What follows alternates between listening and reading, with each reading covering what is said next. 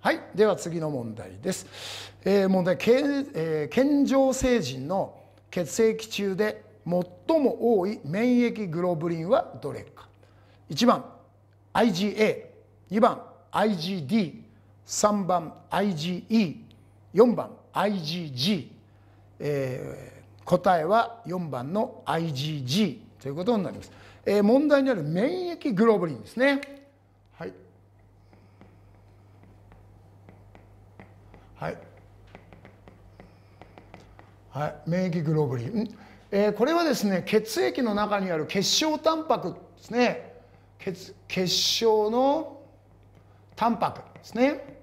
この中には例えばアルブミンですね、グロブリン、はい、でこのグロブリンの中にもアルファ、ベータ、ガンマ、このガンマグロブリンですね、ガンマグロブリンですね、これを免疫グロブリン、またはこれを抗体と言ってもおかしくないです。抗体、人間の体の中に異物の何か入ってくる、こういう入ってくるものを抗原ですね、抗原で体の中にいて自分を守る抗体、ね、よくワクチンを打って抗体を作るなんて、そういう時の抗体ですね。だから免疫グロブリン、ね、ガンマグロブリンとか抗体と言ってよろしいんではないでしょう。でどうやって作るんだっていうとですね、簡単なのはですね、リンパ球の中にですね B リンパ球ですね、 B リンパですね、こいつの上にですね T リンパ、はい、T リンパの中にもですねヘルパー T ってですね、ヘルパー T っていうのが親分で、この人がこの、ね、B リンパ球に命令しますね。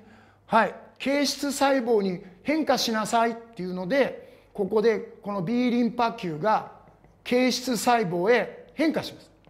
変身ですね。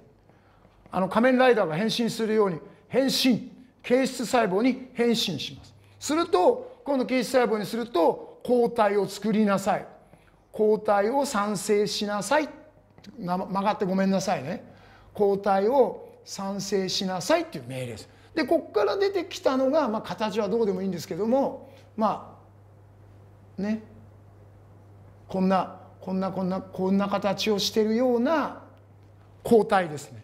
こういうのができてくる。こういうのが免疫グロブリン、抗体というふうに言います。それがいくつも種類があります。で一番多いのは答えはIgG ですね。これが全体の約 75% ぐらい。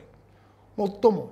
それから次が IgA、IgM ですね。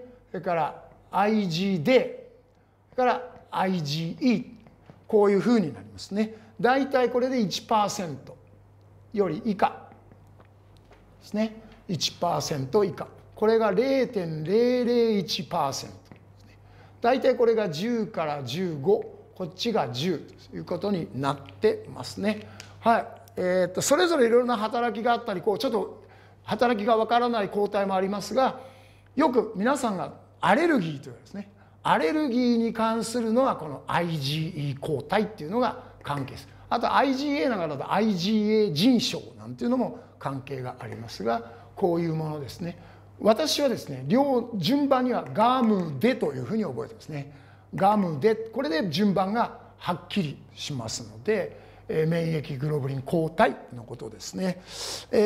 働きについてはですね、この抗体がパッと入ってきた抗原にくっついてキュッと固めてしまいます。